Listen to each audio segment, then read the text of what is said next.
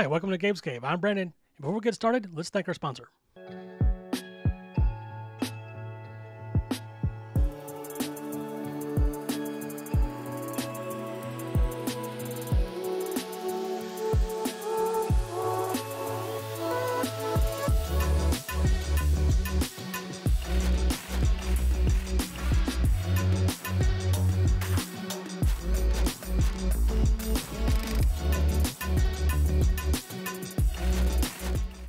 Before we get started, let's go ahead and do our giveaway this week.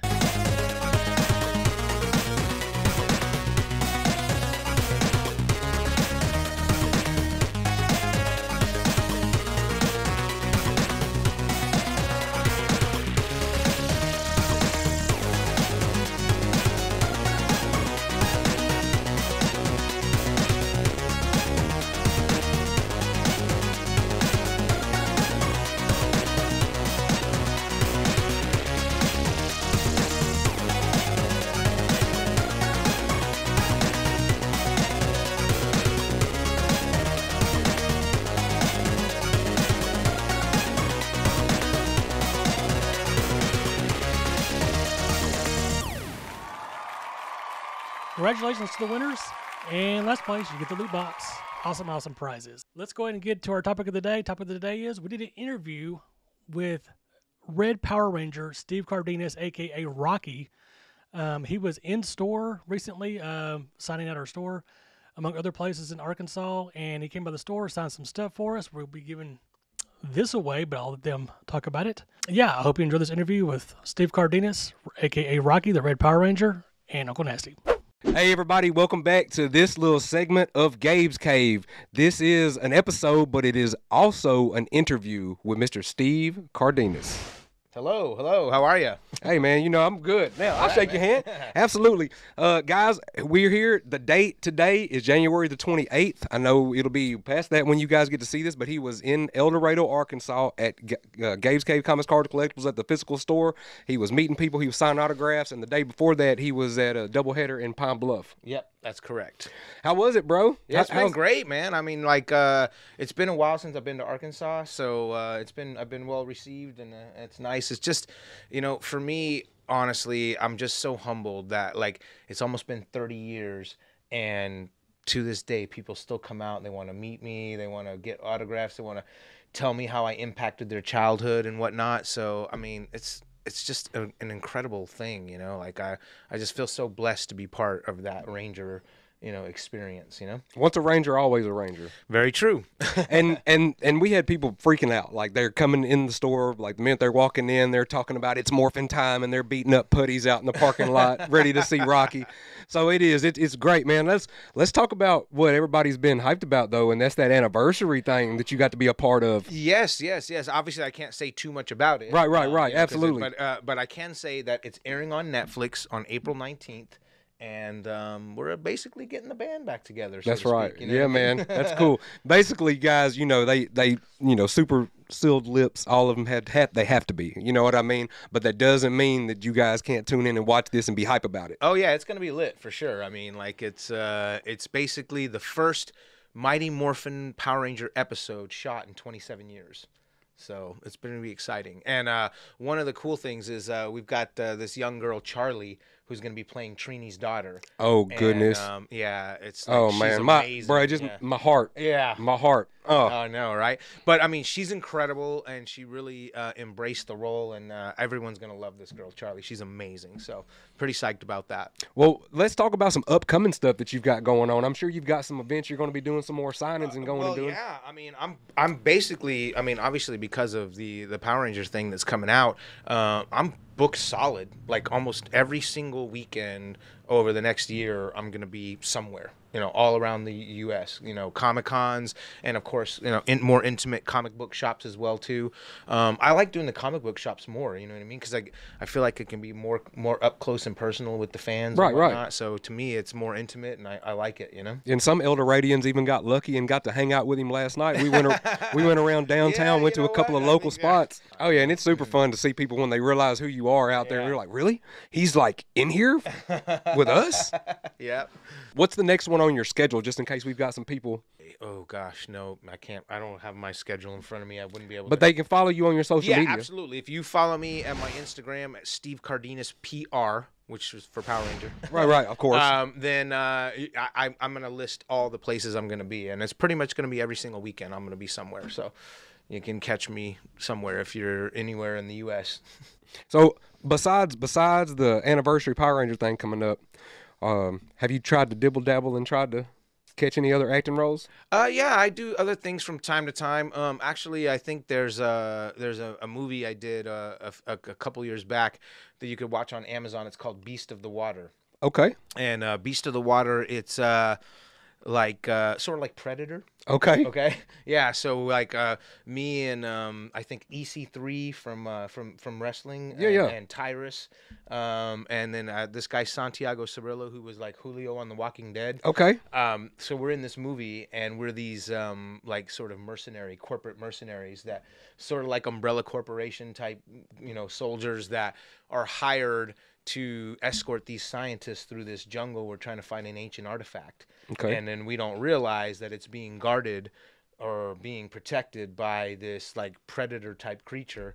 And then we end up getting hunted. So the guy who wrote and directed the movie was the season 6 winner of Face Off. Remember that show Face Off? Where they absolutely. Yeah. So he created this creature, right? And the guy inside the suit was 7'7". Whoa. And then when he put the whole apparatus on and everything, he's almost 9 feet tall. Oh my gosh. So this beast was like a real beast. And we filmed it all in Nashville, and we filmed it out in these like forest areas of Nashville. And I have a great horrible death scene. So it was cool to do something different, because like this character is nothing like Rocky was. Like this guy smokes cigarettes and he curses and, carries a big machine gun and shit. So it's pretty cool. So it was interesting to do something different and step out of that Rocky role, so to speak. Yeah. So it's fun. I like doing it. Oh, I'm definitely finna hit that up because when I interview people like this, when I ask them that question, a lot of times these celebrities and these actors, they have done things that we don't know that they've been in. Right, yeah. We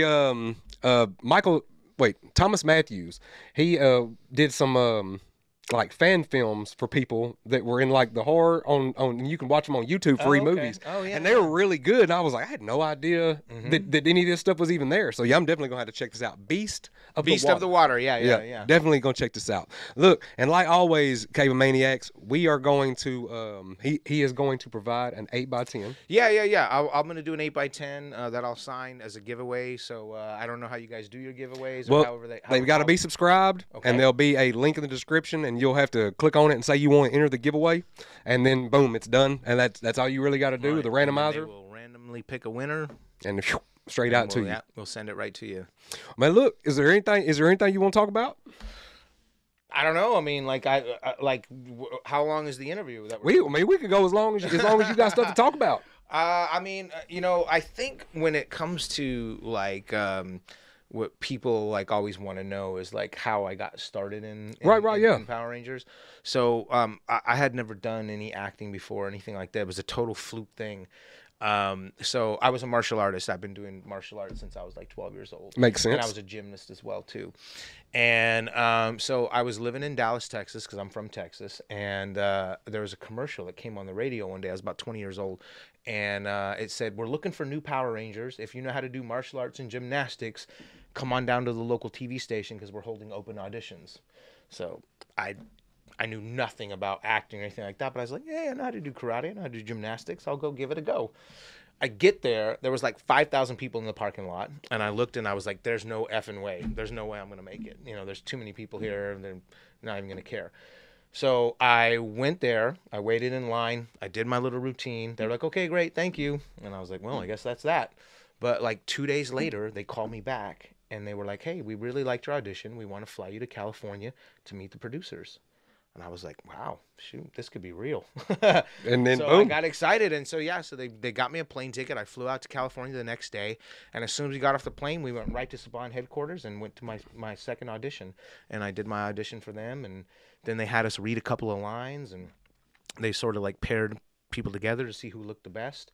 And then they were like, okay, congratulations, you got the part. I was like, whoa, okay. They're like, oh, by the way, we have to start filming right away, so you can't go back home. And I was like, okay, what am I supposed to do? I've got one change of clothes. They're like, you have to have your clothes mailed to you.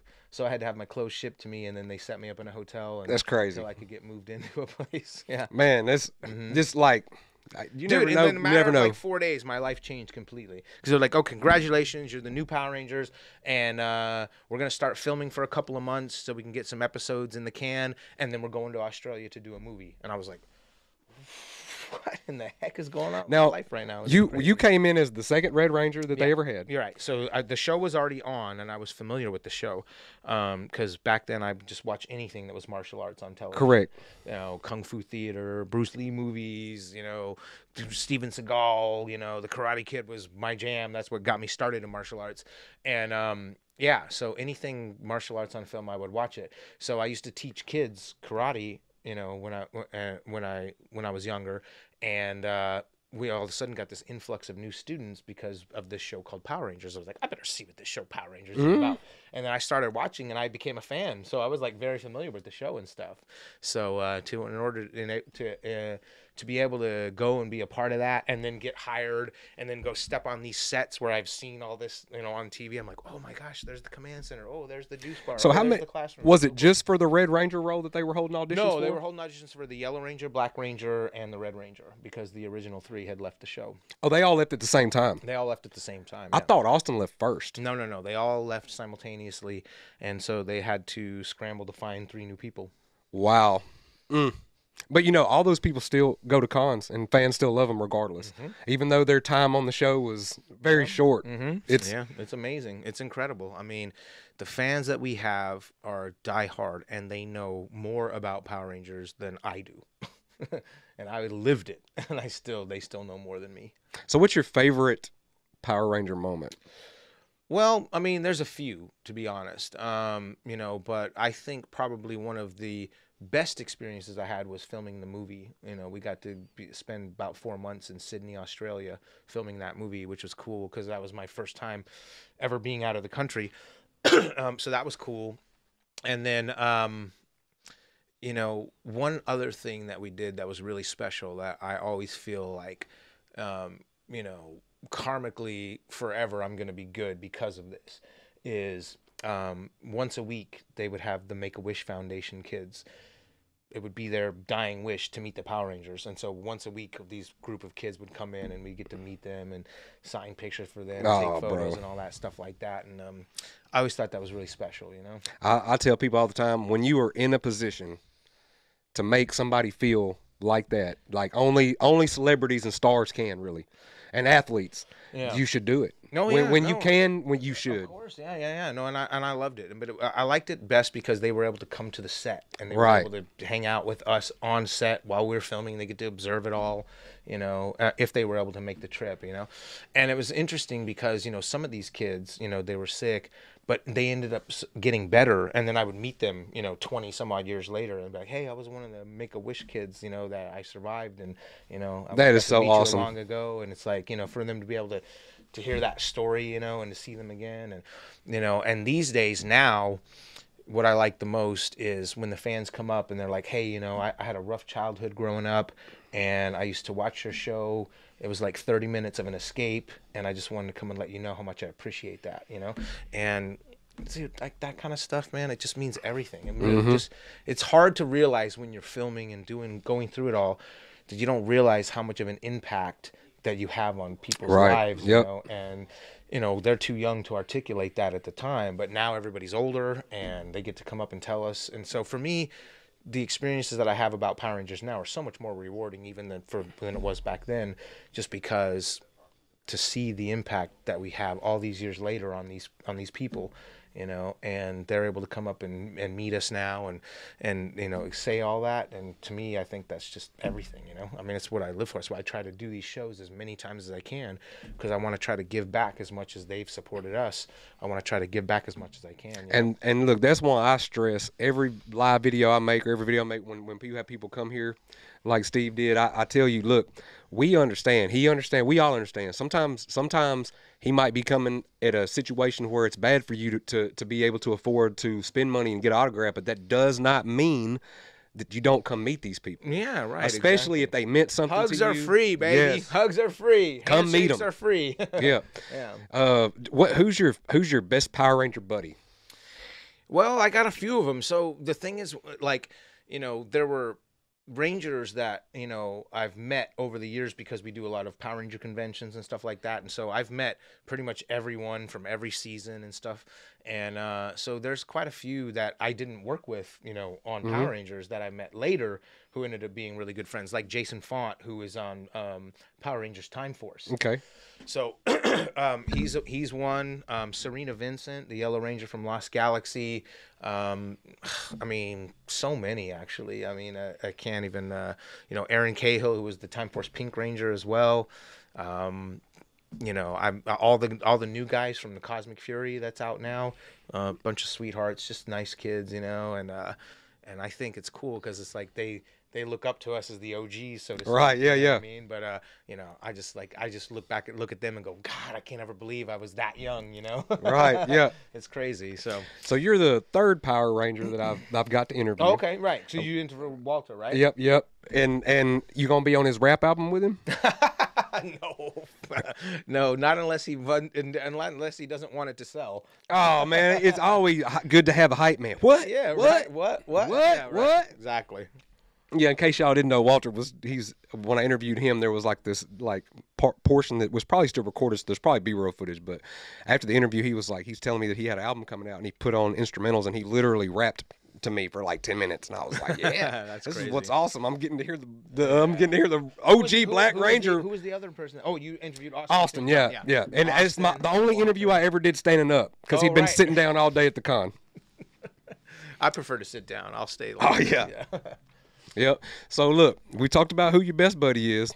When they went to phasing out to another, you went from the Red Ranger to the Blue Ranger. Right. So how was that transition? Well, honestly, I mean, it didn't matter to me. You know what I mean? Like, I knew they had run out of all the Japanese footage; they couldn't create any more. So, they wanted to start expanding the toy line because they had so much, because Bandai and Toei had a large selection of different Rangers, toys that they could sell. So they really wanted to tap into that market, and the only way to do that was to change the storyline and get rid of the Harlequin, suits and start changing the suits. But in the Sentai series, the Red Ranger for Zeo, which was called O Ranger, the O Ranger Red was the leader. So they had to take Tommy from the White Ranger to the Red Ranger, which means I had to laterally shift from the red to the blue. So, oh well, yeah, I mean, it didn't matter to me. I don't care. I mean, it's like, as long as I get to keep being on TV, I'm cool with it. Now, we most of the fans probably know that when the three that left, they left for financial reasons, but they were completely upfront with you. We ain't got to say verbatim what they told you, but they were upfront with you and told you like. Well, I mean, yeah.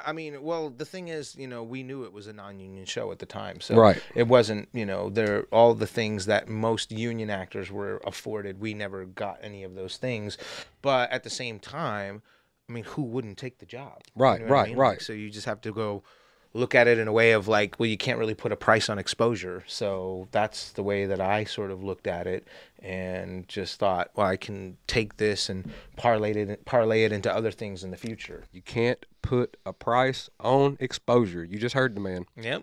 Yeah, we had I don't want to get his name wrong, and people in El Dorado are going to be like, oh, but this is who it was. But we have a guy here that went to go do like the Bass Reeves, the new, like, there's a Bass Reeves movie or show being made. Oh, okay. And, he was basically like a Texas lawman, but he lived here in Arkansas. There's comic books about him and stuff. Okay, yeah. The guy from El Dorado went to go try to be an extra. That's all he wanted to do was be an extra because he could ride horses and do that kind of stuff. But they liked him so much they gave him like a major role. Oh, really? So they gave him a recurring role. Yeah, so you never know people. You never know. You really do never know. You really do never know. I've tried to like hint with some voice actors and actresses that we've had on here that like I think they should try to let me go like do some voice acting. But I haven't had anybody like, you got an amazing voice. Like I don't think they dig it. You got a face for radio. Yeah. I got a face for radio. YouTube killed the radio star, and that's a fact. What's your best con moment? Man, There's so many, but I think one of my best con moments was I got to meet Burt Reynolds because he was doing a Comic-Con too, and I was like, I sat right next to him. I said, "I'm getting a picture with you." Yeah, that's awesome. That was pretty cool. Bertone Leon Reynolds. You showed me a video of you lightsaber training with Ray Park with Darth Maul. Ray Park was showing me some lightsaber stuff. Yeah, you weren't bad, dude. I know, I'm good. I feel like you could be a Sith. You should like go try for like Star Wars Sith type stuff. Yeah, I know. I mean, I feel like that would be cool. I feel like, you know, I would like to do more roles where I'm an evil type of guy. You know, I feel like that suits me. Yeah. Because I feel like the bad guys get to be so much more interesting. Yeah. They're not within the confines of like. There's no bubble. Good, you know what I mean? Right. Like you have to be wholesome. You have to be good. So they can tend to be a little bit more charismatic, so to speak. Yeah. I tell everybody if I was going to play a hero, it would have to be an anti-hero, like Deadpool or yeah, exactly. Like Venom. He's a good guy, but he still eats people's heads. Yeah, right. Let's plug your social media one more time. Tell everybody where they can find you. Basically, Twitter and Instagram are pretty much the only ones I really use. It's Steve Cardenas PR for both of them. Okay. Yeah, so just my name and then PR at the end, sort of like for Power Ranger. And you guys be sure to go follow him so y'all can catch up with him when he's going to be in y'all's area, because he said he's going to have something every single weekend. So there's a high possibility that he'll be near you. Tour right now, yeah. So it's going to be pretty much the whole entire year. Every weekend I'm going to be somewhere.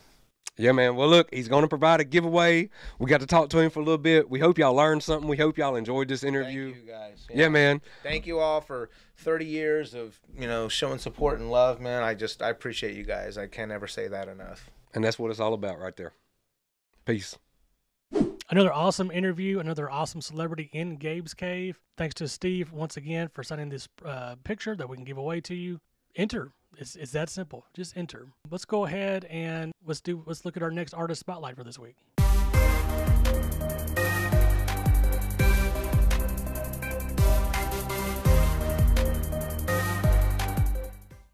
All right.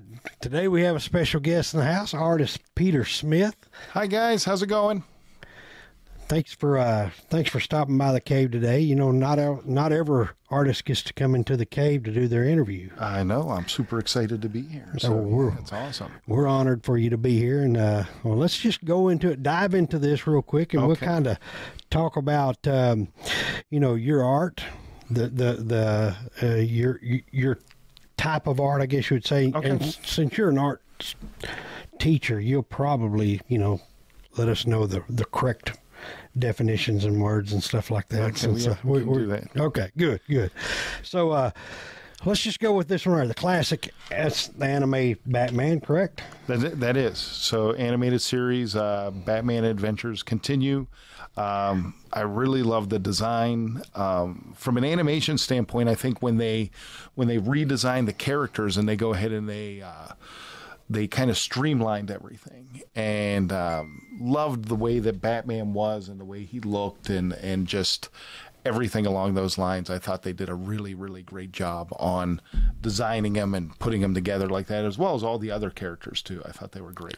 Tell us a little bit about your background, because I know your animation's in your background. So yeah. So when I was 19 years old, I went down and I started working at the Walt Disney parks, and started there. Within about 2 weeks, I got transferred to the animation department that at that time was Disney MGM Studios.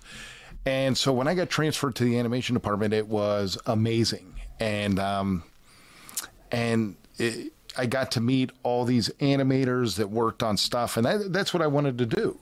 And so a lot of them would teach me how to draw, teach me different tricks on how to draw.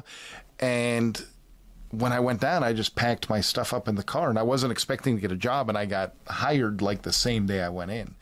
And so it was really just like a blessing. And so after being there for a while, I ended up, Disney has certain colleges that they basically choose to go to recruit animators and artists and other people, as well as other companies like Nickelodeon and stuff like that.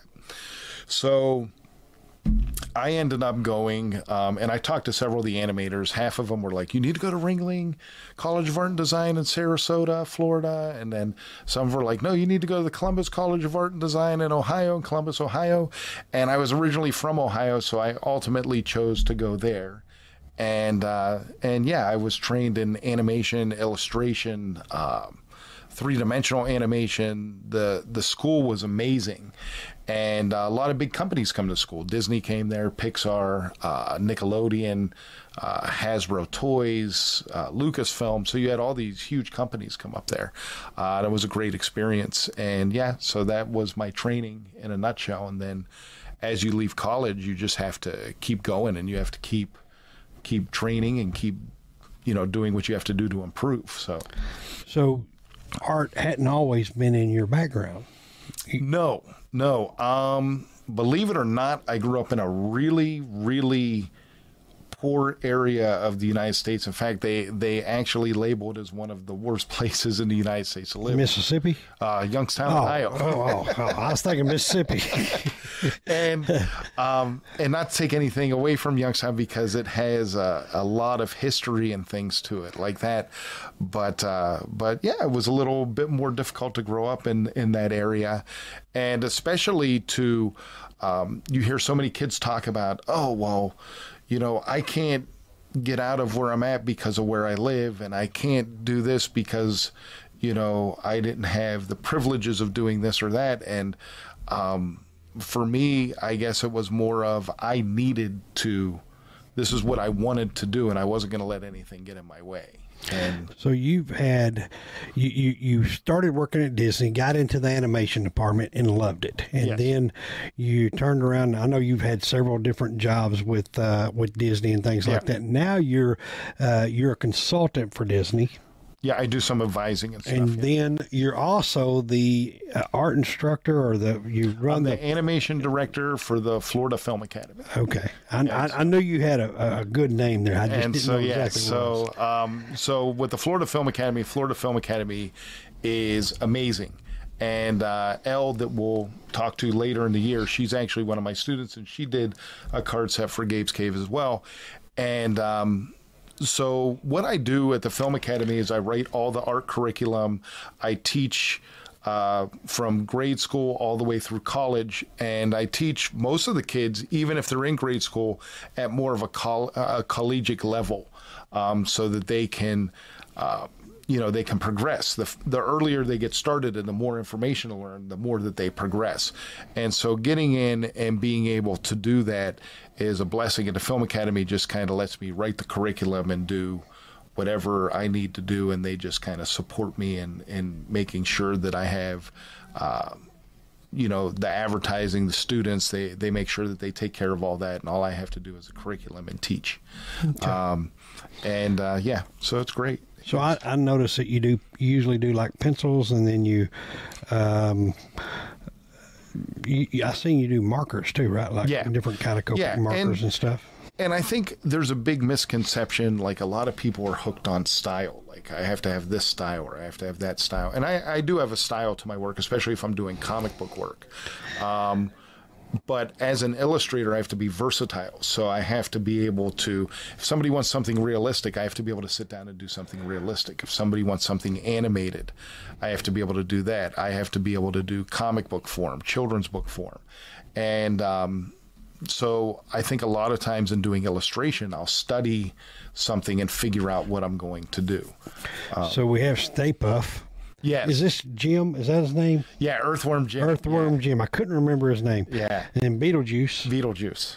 Anakin Skywalker. Spider Ham. That's sick. I'll go ahead and let you know. The Batman. And then Rex. All right. Indy. And why do you like Indy? Tell us a little bit about Indy, because you got a history with Indy, yes, right? Indiana Jones was that was one of the areas that I got to work in when I was at Disney as a cast member. So it was. He was actually Indy. Yes. So it was a great experience. So what time of year was that? It wasn't really a time of year, so it was like. So let's say what year was it? Oh, I would say from 91 till about Okay. 2004. So if you went to Disney in the time frame of 1991 to 2007, four, and you watched the Indiana Jones Epic Stunt epic, Spectacular. yeah, you probably seen Peter. You may have. You There may were a have. lot of indies. I A know. lot of indies. So yeah.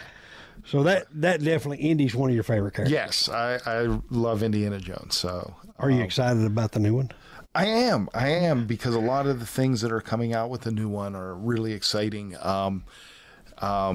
I find out like different information and stuff. So one of the things that I'm hearing is they had a lot of footage that they had filmed in previous Indiana Jones movies, and they're going to be using some of that footage to go ahead and fill in some of the, I guess there's going to be some flashback scenes and stuff like that.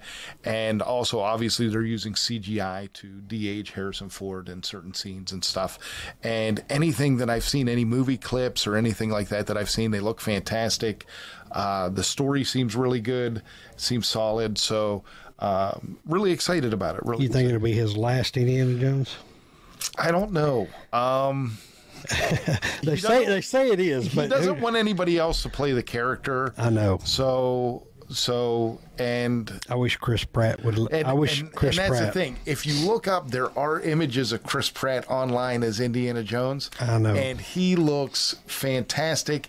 And I feel like his acting level, after seeing him as Owen in Jurassic Park and seeing him as Star-Lord, he has that comedic action type sense to his acting that he can really go in, and I think he would do a great job and be a great Indiana Jones. So, And this is Big Hero. Big Hero 6, All right. And what's his name? Baymax. Baymax. And Big Hero 6 was actually a comic book. That's correct. It was a Marvel comic book, actually, before it got turned into an animated feature.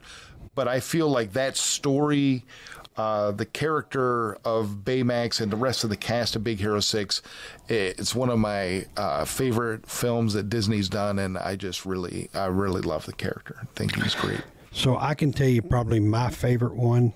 Do you have a favorite? I don't really have a favorite. I had fun drawing all of them. And so I kind of go into my studio, turn my music on, and I make a list before I start cards for you. So I'll make a list and be like, okay, this is who I'm doing this year. And then I kind of think about what versions of them I want to do. And I knew this was Batman Animated Series anniversary, so I definitely wanted to do one of those. My favorite three are Ham, Rex, and Indy.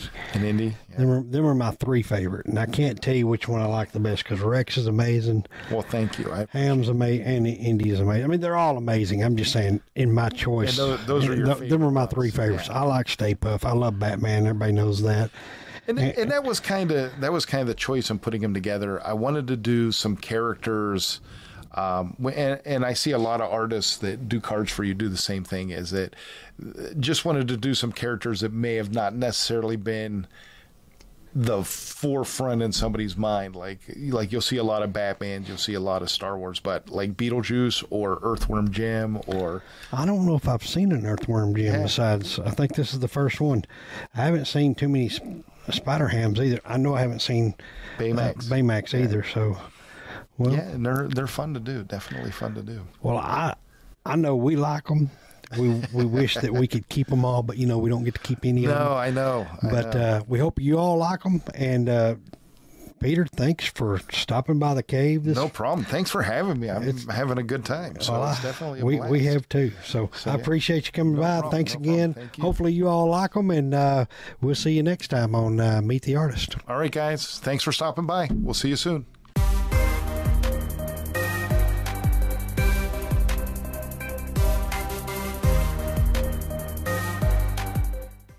Hope you enjoyed that interview. If you want to win these cards, all you need to do is like, comment, subscribe.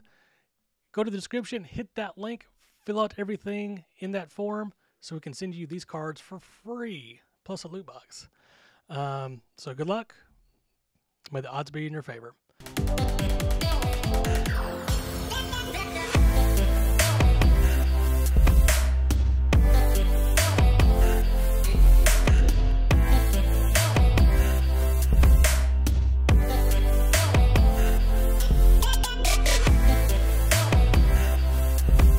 Thank you once again to RPGhiring.com.